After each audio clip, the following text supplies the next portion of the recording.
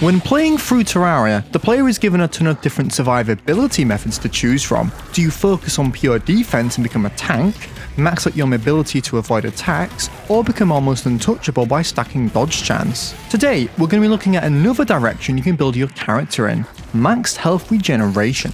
Off the bat, health regeneration in Terraria works in a rather complex way and is affected positively and negatively by a plethora of items and mechanics. With the right setup, you can become incredibly tanky, which gives you the ability to stand completely still when fighting certain bosses. Let me show you exactly what items you need to achieve this.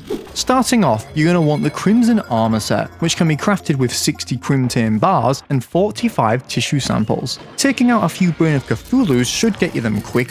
It's worth noting that the previous best option was the Choir Helm, Valhalla breastplate and solar leggings, but unfortunately these were seriously nerfed in the 1.4 update, putting Crimson Armour on top. Once you've crafted your armor, you're going to want to head underground to try and get your hands on 2 bands of regeneration. Assuming you're going for this setup late game, you may already have some lying around, but if not, they are pretty easy to find in underground cabins. One of these you'll want to equip, while the other you'll want to combine with the Philosopher's Stone, which has a 14.29% chance of dropping from mimics found in the underground.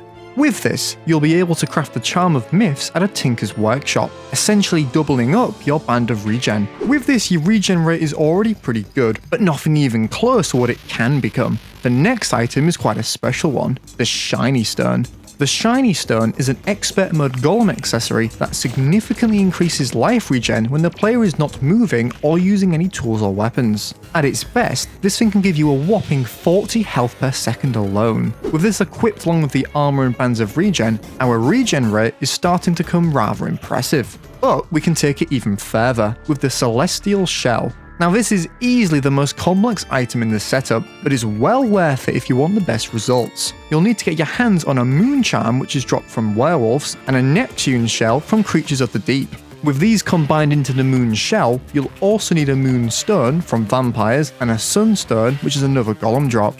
Combining this into the Celestial Stone will allow you to finally craft the Celestial Shell. Got there in the end. This includes the many benefits of all these accessories. For the fullest effect, you'll want to make sure it's nighttime, as the werewolf form gives you an additional 0.5 HP per second. With this, our character is done, but there's still a bunch of items we can use to further increase the rate. The most obvious ones being a campfire and a heart lantern. The player also gains an additional 10 HP per second when resting. This works on any couch, bed or chair. Also, don't forget to place some honey nearby, so you can also benefit from its temporary life regen buff. Last but not least, for absolute maximum regen, you'll want a life force potion and a regeneration potion, along with any major improvement food. And so here we are. From my testing, this is the technical highest base regen a player can achieve in Terraria 1.4.3. As you can see, despite the high damage we're taking, we are very quickly able to get back up to full. However, this doesn't last long,